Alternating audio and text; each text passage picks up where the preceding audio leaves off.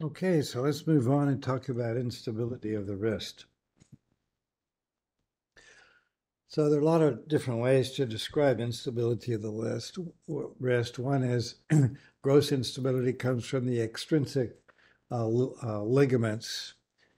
Typically not all that well seen by MR, but we'll go through them. Intermediate stability comes from the intrinsic ligaments of the wrist, which we're more concerned about typically with MRI.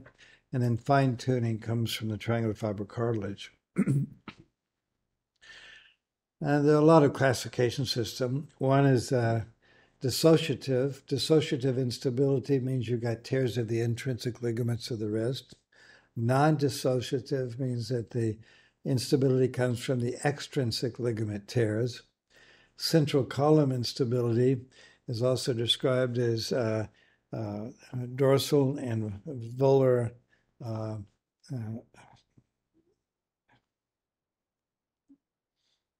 intercalated? Thank you. Intercalated segmental instability. And that we'll see where that name comes from in a minute. You have medial instability from intercalated. From the triquetral hamate and triquetral lunate dissociation. Proximal instability is at the radius and ulnar carpal ligaments, and there are actually many other ways to describe it as well. And that's because there are many bones here, and there are many different ways where the bones can no longer move properly together under different forces. This is Mayo classification. They talk about carpal instability, non-dissociative carpal instability, complex, and then adaptive carpal instability. So let's talk about some of these ligaments. If we talk about midcarpal instability, we can have on the palmar side, dorsal side, ulnar side, or at the capitolunate level. If we look at the volar extrinsic ligaments, we can kind of see a diagram of them here on our right side. There's the radioscaphocapitate ligament, which is a thickening of the volar capsular sheet, which goes between those three bones here. There's a radiolunotriquetral ligament, again, a thickening of that volar sheet, which goes between these three bones. And then there's a radioscapholunate, the long radiolunar ligament, the ulnar lunate ligament, the ulnar triquetral ligaments, and through here. So these are the extrinsic ligaments. Sometimes this is with an old arthrogram. Sometimes we can see these ligaments kind of discretely. Usually in the coronal plane, especially if you don't give contrast, it's very hard to see these. You just partial volume them because it's really a sheet of fibrous tissue on the volar and dorsal aspects of the wrist. Usually you can see these a little bit better on the sagittal images because then you're imaging the sheet of fibrous tissue cross-sectionally. So there's the ulnar triquetral ligament, radiolunotriquetral ligament coming through here, and the radioscaphocapitate ligament would be out here. If you go then into the sagittal plane through here, you can actually see those two volar ligaments, these two, the radioscaphocapitate and the radiolunotriquetral ligament, as these two ligaments here. And you can follow them along. You can also see them in the axial planes down here in this location. So typically when these are torn, the patient has gross instability of the wrist. They don't always get imaging in that situation, but you'll see basically evidence of edema and loss of the normal anatomy in these locations. So, Robert, what do you think of this case? Oh, well, never mind. I've got the results. The answer's up there. So here's the radioscapholunate ligament. Over here, we can see that there's a lot of edema, indistinct edema in that particular location.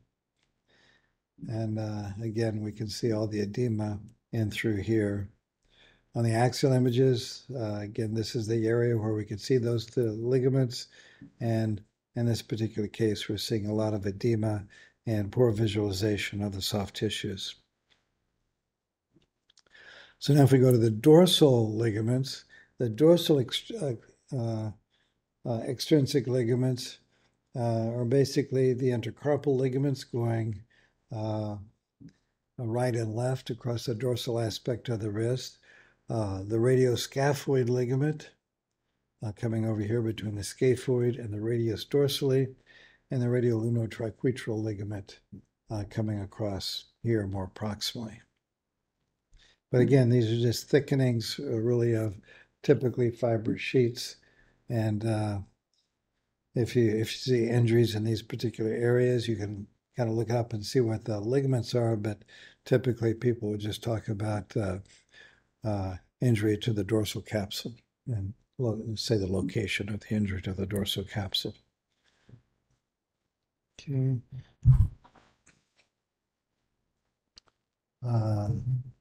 See, Tayson. All right. So that's supposed to fall 3 weeks ago. So there's some indistinctness to that dorsal capsule there, right? So right in through here. Yeah. This is what the normal dorsal capsule looks like. Here we can see this kind of soft tissue thickening dorsally here with a little bit of increased signal. On the axial images, if we go to the sagittal images, this is an intact dorsal ligament at the second. The third is where they had symptoms, and we can see that it's injured in this area with edema going along the course of that ligament and a little bone edema in this case as well. And this was a dorsal capsular tear. The treatment for this is usually conservative with bracing until it heals.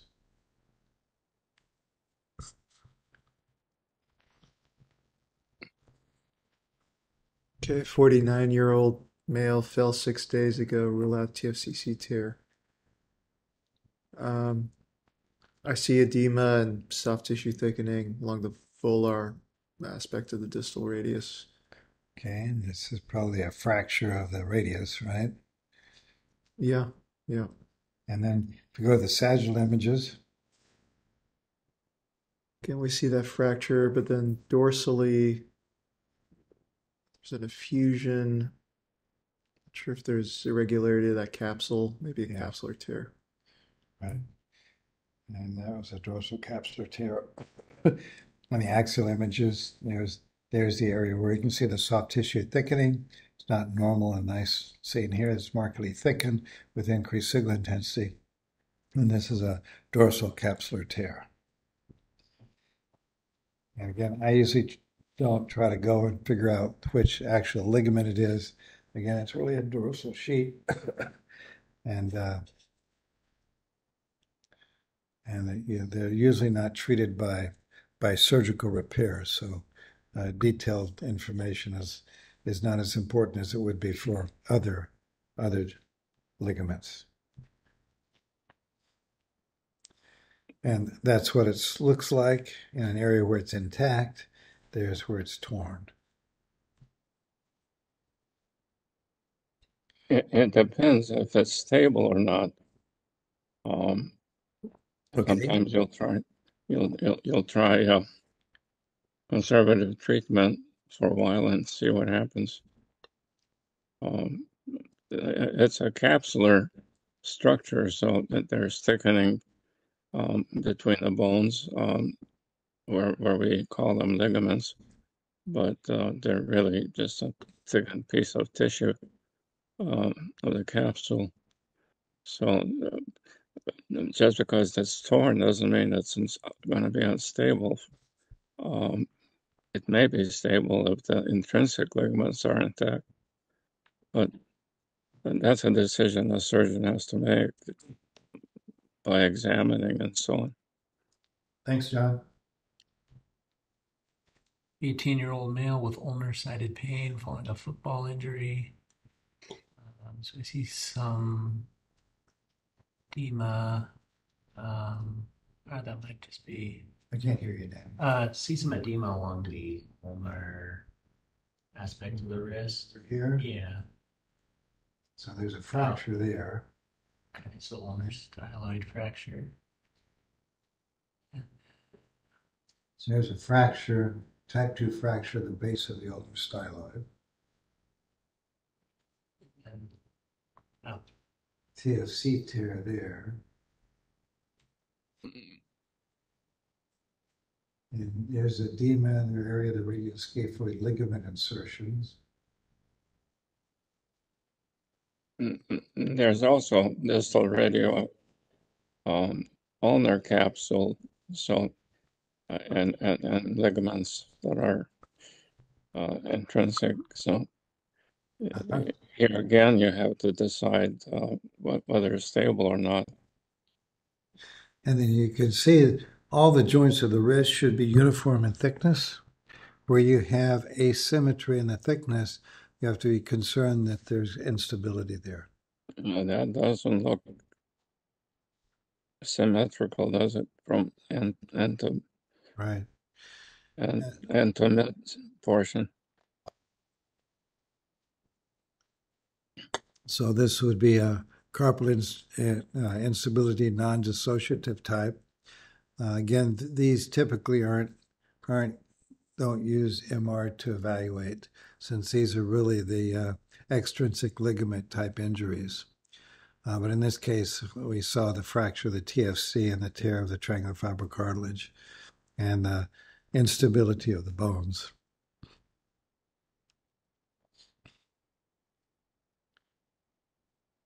Yeah. Well, with the fractures, the first thing you think of is fix the fracture, and then you think about ligaments. Okay. So, Now, let me just move on here. Okay. Okay, so much of what we used MR for is still looking for intercalated type instability. So again, as we talked about, gross stability comes from the extrinsic ligaments, which I think is kind of poorly evaluated by MR. And this was an article that made that point in AJR. The intermediate and fine-tuning, these areas are areas where MR is more valuable in evaluating the wrist. So the intercalated instability, it's quite common. The DISI one is very common. It's associated with ligament tears, fractures, or inflammatory disease. VISI instability is less common. It's also associated with ligament tears. Here the ligament tear is the scapholunate ligament tear. Here it's the lunotriquetral ligament tears. Also I have fractures. On the top one, this is associated with fractures of the waist of the scaphoid, which we know is a very common fracture. These can be due to other fractures, including triquetral fractures, which are much less common. And then you can have inflammatory disease. Then you can get fracture dislocation anywhere where you have bone in a joint. And you can also get injuries to the distal radial ulnar joint. One thing that you have to be aware of is that there's normal physiologic motion of the wrists, and therefore the bone patterns depend upon the positioning of the wrist. If you position the wrist in radial deviation when you do the imaging, it's going to lead to flexion of the proximal carpal row, and you'll get a pattern of association between the lunate and the capitate, which looks like a VISI pattern. If you have ulnar deviation, it leads to the opposite. And we'll talk a little bit more about this in a minute. And therefore, it's very important that the wrist be in neutral position when you do the imaging, or you can fool yourself that you have instability. So in the old days, we used to always image the wrist in a plastic splint so that you'd always be in a neutral position when you did the imaging. I think now the techs, we have so many different centers, quality control of the positioning is a little bit more unreliable in this day and age. So again, you've got multiple layers of bones, which intrinsically can be very unstable. The wrist is normally under axial loading forces when you function with the wrist. And it's typically generated by the extrinsic muscles of the forearm. The extensors and flexors, when they fire together, they pull the hand proximally into the radius and ulna, which loads the joints. And the wrist is primarily composed of two rows, and therefore, in the engineering standpoint, you have an intercalated segment, where you, instead of just having a distal bone and a proximal bone in a joint, you have a distal bone, a middle row, and a proximal bone. That leads to significant increased risk of instability in the way in which the wrist is created. That allows increased motion of the wrist for fine-tuning activities with the hands, but it can lead to increased instability when something goes wrong. And this is what we see. Here's the capitate, the middle bone here is the lunate, and then the radius, and therefore you have two joints in line here. The tendons tend to attach in the midcarpal row here, and that means that this segment of bones here are more vulnerable to instability because these dorsal and volar extrinsic ligaments go across it and attach to it, but they attach predominantly involving the radius and ulna and the middle carpal row, not the proximal carpal row. This is the normal orientation. Normally, in a normal wrist, the capitate, if you draw a line along the capitate, it should bisect the lunate and bisect the articular surface of the radius. And as you all already know, but we'll talk about more, if the lunate subluxes anteriorly, it rotates dorsally, and then what happens is the capitate will not, if you draw a line along the long axis of the capitate, it won't intersect the lunate in the mid portion of the articulation here. Now, when that happens, the capitate can stay normally oriented with respect to the radius. It can sublux volarly or it can sublux dorsally. And we'll talk about those different positionings of the carpal bones later. So this is a typical crankshaft, crank theory. In a normal position, again, they should be collinear. But if you have a situation like this, where the capitate moves dorsally and proximally, and the lunate rotates, moves volarly and rotates dorsally, this is called a dorsal intercalated segmental instability, or a DISI type pattern, which is a very common pattern. If they go in the opposite direction, then it's a VISI type pattern. And again, the DISI pattern is commonly associated with the common injuries of the wrist, which are waist fractures of the scaphoid and scapholunate ligament tears. The DISI type pattern, which is the opposite pattern, is the less common injuries to the triquetrum and the triquetral lunate ligament. Now, under axial loading, what you have are forces that balance themselves out so that the bones stay neutral in position. And what happens under axial loading, the scaphoid tends to want to flex.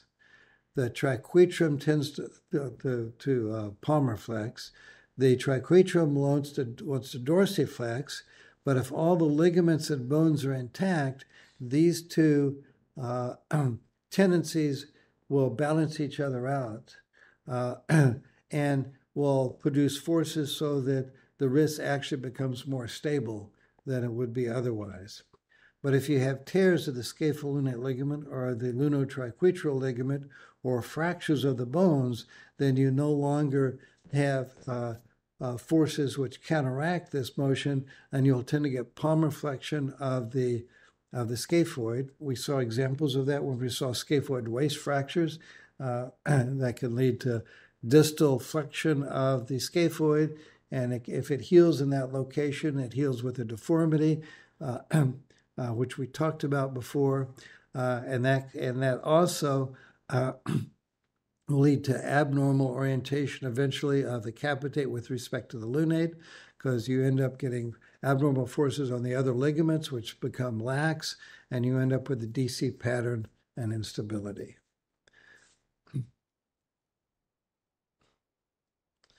We already talked about this. The three most common causes of carpal instability are an unstable fracture of the scaphoid, usually scaphoid waist fracture, scapholunate dissociation, or lunotriquetral dislocation.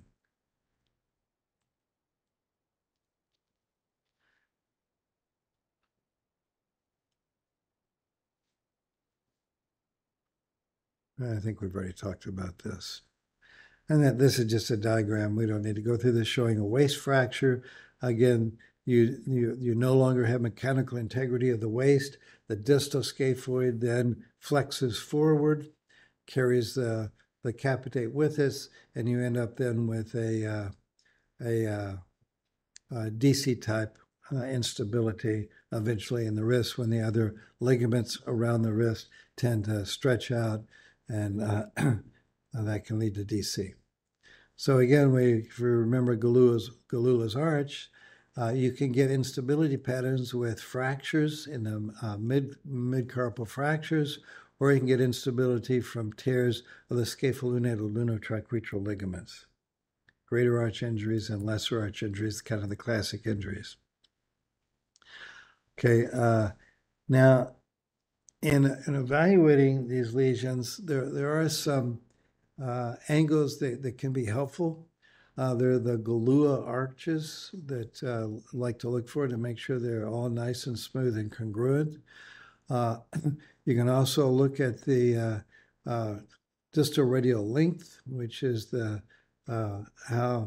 which basically tells you how steep the inclination is here on the distal radial joint in the coronal plane, and then the length here, and then this is the inclination, which would be the degrees here. Other X-ray findings that you can look for are the scaphoid line. This is a line basically showing from the volar edge of the proximal and the volar edge of the distal scaphoid. If you one of the problems with the X-rays is that there's always overlapping one bone on another bone, or sometimes three or four bones overlapping. Yeah. So you can have to choose certain positioning to get what you are looking for, if you know what you're looking for. So there may be 4 or 5 different views that you might take, and that's what we used to use in the old days. Yeah. Now it's much easier with a CT and MRI. Yeah. Now, one thing about falls, as you all know, you fall with your hands, and I mean your wrist dorsiflexed or extended, actually, whatever words you want to use, and the first force that happens is the scaphoid and the distal radius hit the ground, and there's a torque of the scaphoid. That's why the scaphoid gets injured more often than any of the other bones. Plus, of course, you get the Colles fracture too, and just a dorsal tilt. good. Thank you. So let's go through some of these lines, because these can actually be helpful and evaluating MRIs. So there's the capitate line, which goes down right through the mid portion of the capitate. There's the lunate line, which basically, if you draw a line going through the distal, volar, and dorsal aspect of the lunate, draw a 90-degree angle through that, which bisects the distal articulating surface of the lunate. That would be the lunate line. It bisects the lunate. And then there's the scaphoid line that I talked about before. So the capital lunate angle is actually the angle between the mid-axis of the lunate and the long axis of the capitate. It's this angle.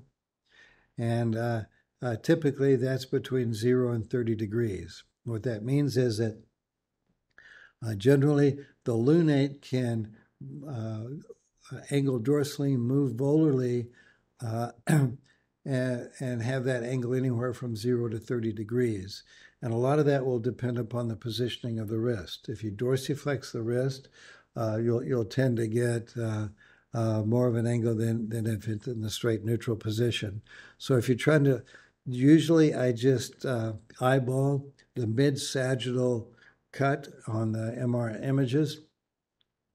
But sometimes you can remember that angle should be between 0 and 30 degrees. If it's greater than 30 degrees, that's pretty much always abnormal. But again, positioning of the wrist can make these vary. So generally, you'll look at that positioning in the mid-sagittal plane, and then you'll look at all of the other injuries in the wrist, and you're going to be much more concerned if you see a scapholunate ligament tear, and you're going to be much more concerned if you see a scaphoid waist fracture. And also the other thing you'll look for, I think we'll talk about this in a minute, is whether you've got more dorsal displacement of the capitate, and then in severe disease, you'll get proximal migration of the capitate that we'll talk about that makes it more severe. With X-rays, in my practice, I've always used both sides. I would X-ray them in the same position, on the wrist and the hand. I didn't just take one view or two views of one wrist. I always X-rayed both. Maybe that's too much radiation, but I've had enough radiation. I should be dead by now. I don't think that we're overdue the radiation part. Yeah. We don't fit shoes like we used to by taking X-rays. Right. But the That's a X-rays long of the time wrist ago. are pretty low risk. Yeah. And then there's the scapholunate angle that I use less frequently. Okay. So again, the pathophysiology.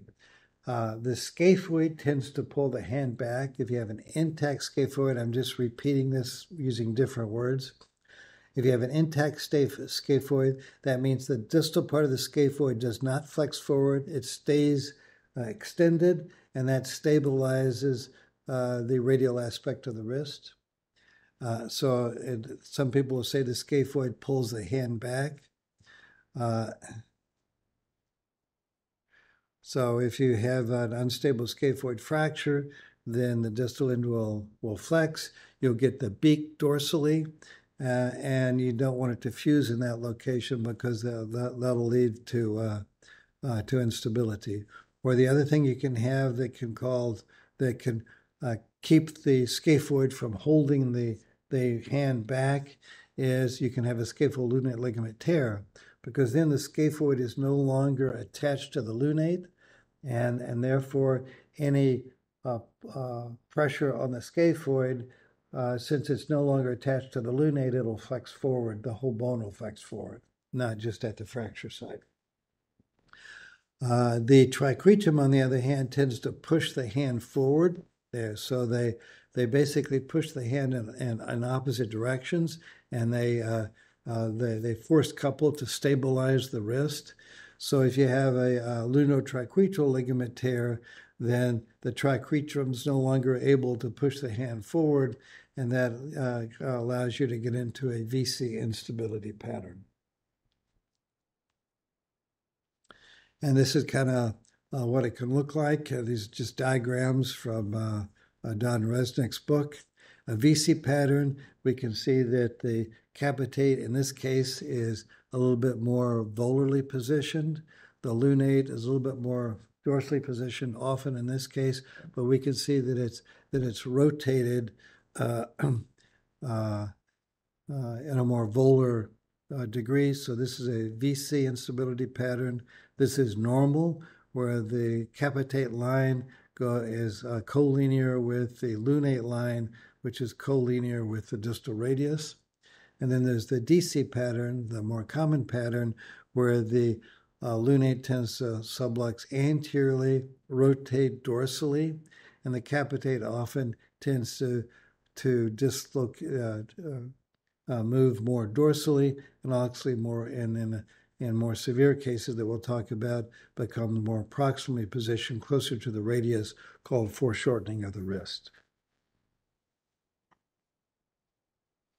And we've already talked about this.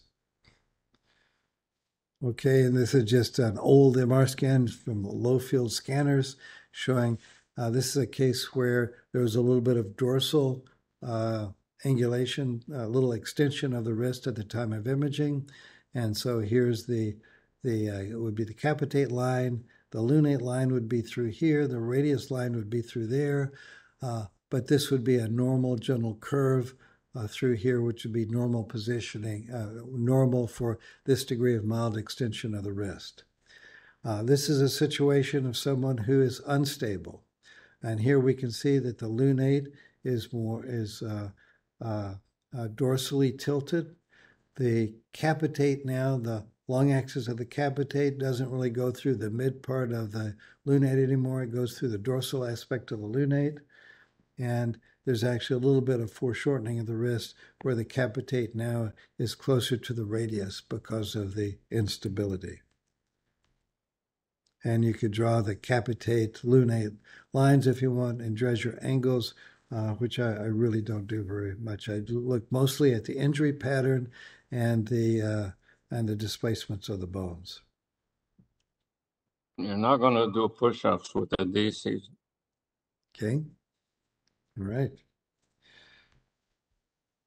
So here we can see a scaphoid fracture through the waist of the scaphoid there. If we go to the sagittal images, what we can see here is the scaphoid fracture. The distal scaphoid should be up here. Remember, it holds the wrist back, it holds the hand back. In this case, because it's fractured, you don't have mechanical integrity between the distal scaphoid and the base of the scaphoid, so the distal scaphoid flexes forward. And then what happens then is that the base of the scaphoid will then tend to become unstable as well, carry the lunate with it into a DISI type pattern. And it's rotated too, isn't it, John? Yeah. Here we can see that we have a dorsal tilt to the lunate and a little bit of a dorsal positioning of the capitate in this patient with a DISI type instability pattern. No, I think most hand surgeons would operate on these same evening if they can. Okay.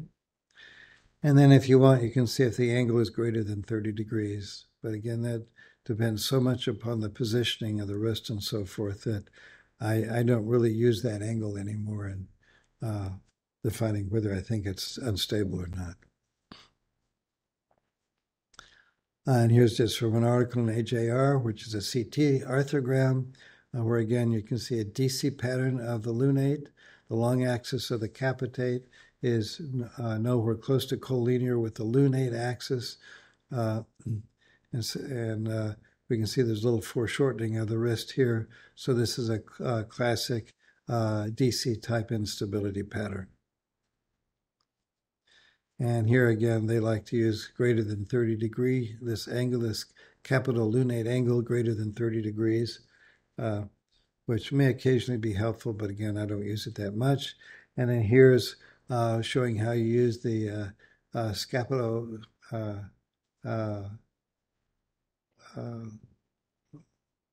axis here, which I don't use at all. in this case, greater than 60 degrees.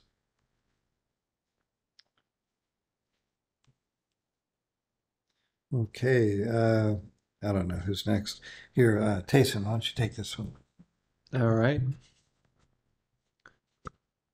So it looks like we have some dorsal subluxation and volar tilt of the lunate and Okay. some volar positioning of the capitate. So So we have a DC angulation. yeah. Again, we can see that the joint space is not perfectly congruent. So that also helps us know that we're dealing with an instability pattern. Where there's probably a little bit of foreshortening of the wrist here, where the capitate is creeping closer to the radius, and obviously the dorsal tilt. In this particular case, we could also see a fracture.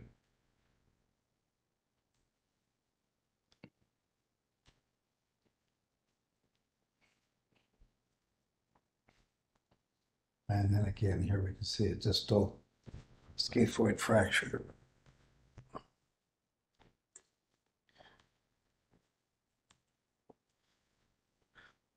Okay, and we saw a case like this before.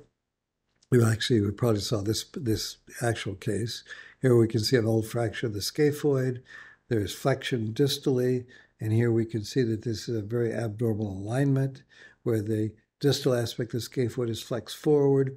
And here we have this point dorsally here, which is called a humpback deformity, showing that this scaphoid has healed in an abnormal flexed position. So as John was saying earlier, you like to operate on these before you get healing in an abnormal position, before you then, this leads to then stresses on all the other ligaments, instability of the wrist. So eventually, even if you go back and try to correct this, it's too late because a lot of the other ligaments in the wrist have been stretched and you already have instability. Usually sooner than four weeks. Once the 4 weeks go by, you're in trouble. Thanks, John. Now, when you have this kind of instability pattern, over time it can progress to more and more disease, eventually getting what's called scapho-non-union advanced collapse. So that's SNAC. You can have this same disease process occur when it's not a non-union fracture, but a scapholunate ligament tear if you don't treat it and stabilize it soon enough. And basically, initially, you'll get degenerative disease, over here involving the distal articulation of the scaphoid and the radius. That will then progress to greater degenerative changes around that distal and then move into the proximal fragment. And then finally, most severe disease, you'll getting degenerative disease also between the capitate and lunate, because remember the capital lunate articulation now is unstable due to DISI type pattern of instability. And the more degenerative disease you have, the more symptoms you have, typically. So, Elior, what do you think of this case? Yeah, so we have a scaphoid waist fracture and degeneration, and dorsal tilt of the lunate. Right. And then here we have eburnation, we have foreshortening of the wrists, and dorsal migration of the capitate here, where it's in this particular case. And then if you do the angles, it's very abnormal. And then this one, we can see a lot of degenerative changes around that distal fragment, but not much involving the lunate. So this would be a SNAC too. I don't know very many people who actually use this grading system on reports, but be aware of it. And I would just describe the degree of degenerative change. So if somebody wants to use it, they can do it based upon your report. But I think it's mostly for research purposes, like most of these categories, rather than for clinical decision making. One of the things about time is you don't want a deformity of a fracture to develop so that you cannot fit the bones together. So the sooner you operate, the closer you are to normal anatomy. Otherwise, if you wait, there's a deformity of the small bones and they're very difficult to fit together. Then you wind up with fusions and or excisions. So time is something very, very important. And the reason I mention that to you guys is call the doctor, call the orthopod, let them know what the situation is. That's something that needs to be done sooner than later. Thank you, John. Okay, Danny? So on the sagittal, it looks like the lunate is rotated anteriorly with the capitate space kind of anteriorly oriented as well. So that would be VISI. Okay, so this is more VISI, and now we've got an anterior subluxation of the capitate, foreshortening of the wrist again. What else do we see in the coronal image here? Looks like a scaphoid fracture. Yeah, so here we have a scaphoid fracture. So this is a scaphoid fracture where we actually have VISI instead of DISI, which can happen. And a lot of this depends upon the forces on the lunate and which way the lunate goes. This is actually called a transscaphoid perilunate dislocation, and this is one of the greater arch type injuries that you can have. This involves not just the scaphoid, this also involves ligamentous injuries and can also involve other carpal bone fractures. So it's a more complex pattern than if you just have a waist fracture with a DC type pattern. Now, so let's talk a little bit about lunate patterns. So if you look at the lunate, there are a number of ways in which you can have injuries around the lunate. One, this is kind of the normal, again, where the capitate, lunate, and radius are kind of collinear. Then there's a perilunate dislocation, where actually the capitate, the capital lunate articulation dorsally subluxes. Then there's a midcarpal lunate dislocation, where the capitate is only slightly dorsally positioned. The lunate is anteriorly dislocated outside of the fossa between the capitate and the distal radius.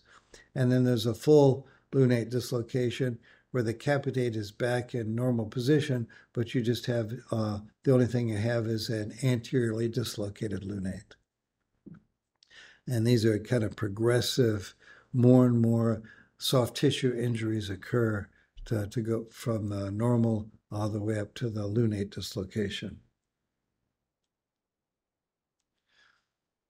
So we're going to come back to that later on, probably in the next lecture. So let's talk a little bit about scapholunate ligament tears. So there are three components to the scapholunate ligament. There's the membranous portion, and then there are the dorsal and volar portions. The membranous portion is the one which is evaluated when you do, primarily when you do an arthrogram, but the membranous portion of the ligament is not mechanically important, but it's what usually disintegrates, allowing contrast to extend from the proximal to the midcarpal area. So what we now know, which I didn't really realize in the pre-MR days very much when we were doing arthrograms of the wrist, is that just because you have a communication between the proximal and middle carpal joints, you may have a scapholunate ligament tear, but the vast majority of those tears actually are mechanically unimportant. And in fact, in people over the age of 50, the vast majority of people over the age of 50 will have a membranous tear if you do an arthrogram on them. So basically, normal older people will have a positive arthrogram. There's no reason to do arthrograms, is there, John? I For don't think so. And folks at that age. no, I think it can be very misleading, so I don't recommend it. We used to do a lot of MR arthrograms in the early days of MR, but we pretty much don't do those anymore because I think they can be misleading. The actual communications are less important, as the majority of them indicate a mechanically unimportant membranous tear. What you really need to see are the dorsal and volar ligaments because they are the actual mechanical stabilizers, and you can see those better by direct visualization with MR. So wrist arthrography has pretty much gone out of favor. Yes, John? The fellows will find out when they're over 50. Yeah, right. So wrist arthrography, it may be helpful in evaluating scapholunate ligament, but the situation is it's not great for evaluating the dorsal and volar components, and they're the important ones. And just you got to remember, you can get tears of the scapholunate ligament at instability. They can heal by scarring and be watertight. So wrist arthrography is not very sensitive for instability, and the specificity is debated because especially anyone over the age of 50, most people who are asymptomatic are going to have membranous tears, which will give you a positive arthrogram, but they're stable. So I think there's a good reason why wrist arthrography is not a common procedure in this day and age. Okay, so now let's go back and talk about perilunate instability.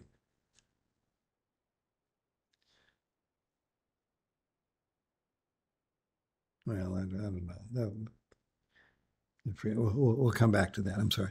So here is an wrist arthrogram, which we can see here. There's contrast placed in the proximal carpal joint space, and we see no contrast here distally. The stir image shows a little bit of fluid there, but it's not contrast as seen on the T1 weighted fat suppressed image. When you do these, you can often over-distend the proximal carpal row, leading to fluid extending into and distending the pre-styloid recess. When you see this, you've got to be concerned that you've over-distended the proximal carpal row. When you do that, you can then get contrast extending just by pressure into the middle carpal row, and that doesn't indicate that you have unstable tears of the scapholunate ligament. You can also force contrast into the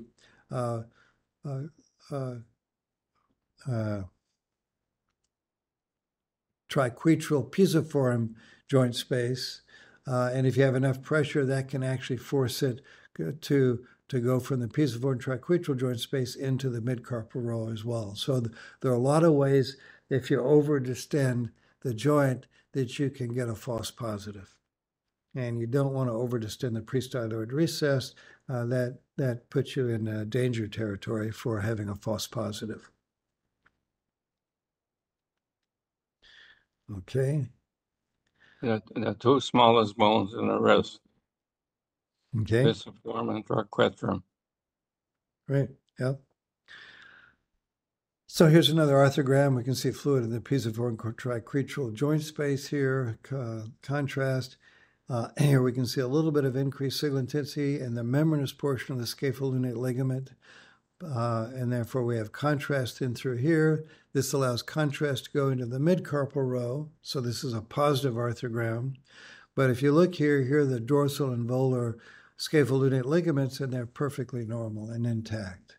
So this is another false positive arthrogram because what you're forcing is contrast to go through a degenerative membranous portion of the scapholunate ligament when you still have mechanical integrity.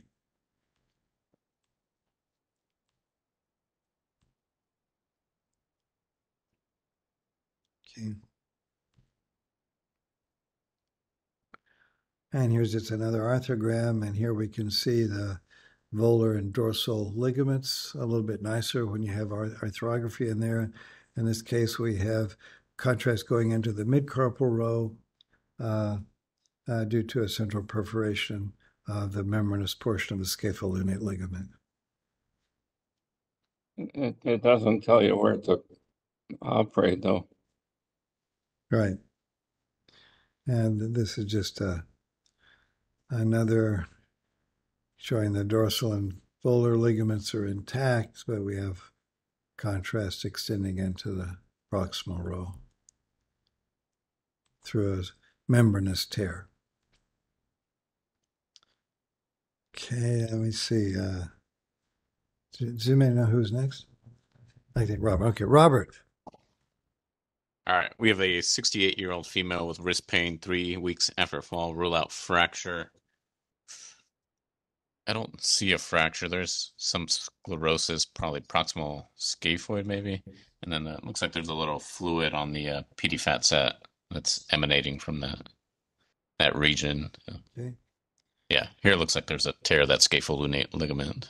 Yeah, and here in the axial plane, we can see that there's a tear of the volar component of the scapholunate ligament, as well as a membranous tear that we saw before. Here's a CT scan showing maybe a little bit of diastasis between the two, and this was an unstable scapholunate ligament tear because we have a tear of the volar component. There's quite a space in that one area. Yeah. Can you go back, John?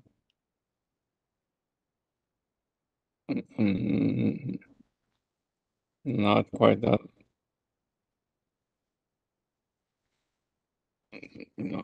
Right there, if you look at the X-ray, see the space between the lunate and distal to the lunate. And distal to the lunate, there's something's missing there. You mean in here? Yes. Well, I think this is a That CT doesn't scan. look normal. Well, I think it's a CT scan, and we're just Oh, that's right. I'm sorry. it's not a plain film. I'm thinking X-ray. Right, right. See, I'm so old-fashioned, I guess. That's fine, John. Keep us honest here.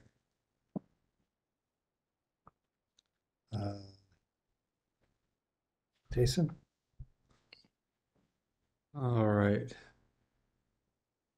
So I think there is a partial defect of that scapholunate right there. Yeah, be concerned about that. Okay, and so here are the axial images.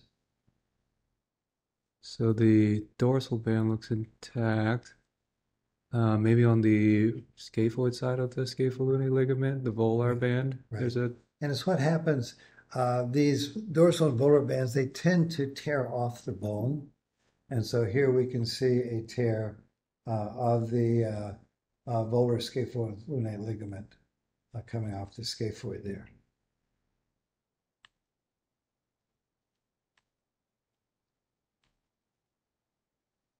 Yeah. Okay. Okay, 33-year-old All NHS. these old arthrograms, making it easy for you. Yeah, it looks like some widening of that scapholunate interval, some contrast, traversing that space. Yeah, TFCC as well. Yeah, you can see the peripheral tear and the TFC involving. No, we'll talk about The LCC. that later. And then here we can see. Yeah. Right. Okay. So that's volar and dorsal. Yeah, this was both. You don't see nice black lines going across here. Okay, Danny, why don't you take the last one here?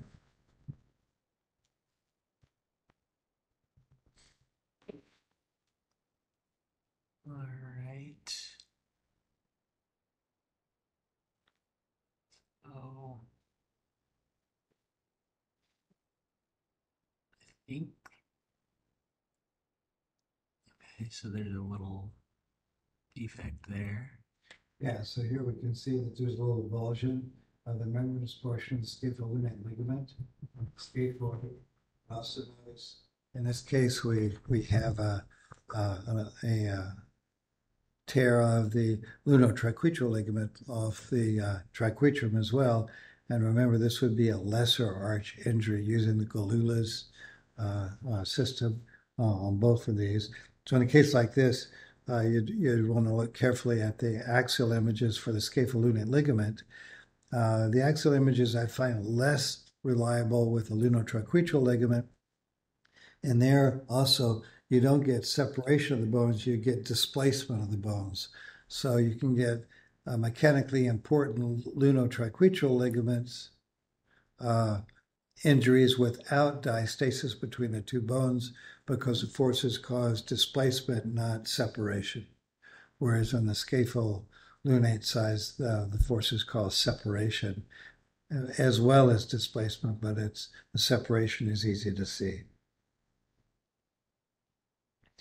And then here is a hockey player where we can also see avulsion injuries, those ligaments, a little bit of a diastasis here, and lesser arch injuries. But why don't we stop here and we'll carry on this discussion tomorrow, Thursday. Okay? Have a good evening, everybody. Okay. Thank you, John. Thank you. Thank you.